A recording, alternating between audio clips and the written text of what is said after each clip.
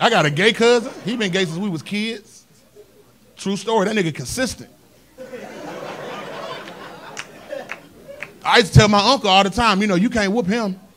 He like that.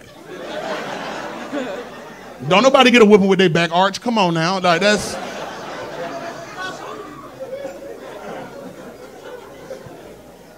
Gay people nowadays so strong. We done put them through so much bullshit. We done went through so many phases with gay people. We really ain't shit, for real, for real. Remember early 2000s, if you was gay, oh, he gay, get the kids, hide the kids, he gay. Then remember we tried to trick him? Like, if you gay, it's okay. It's not really okay. We just saying that to see. We just saying that to see who's gonna say they gay. Remember we said gay people was confused? Remember that? What's going on with cousin Tony? Tony just a little confused.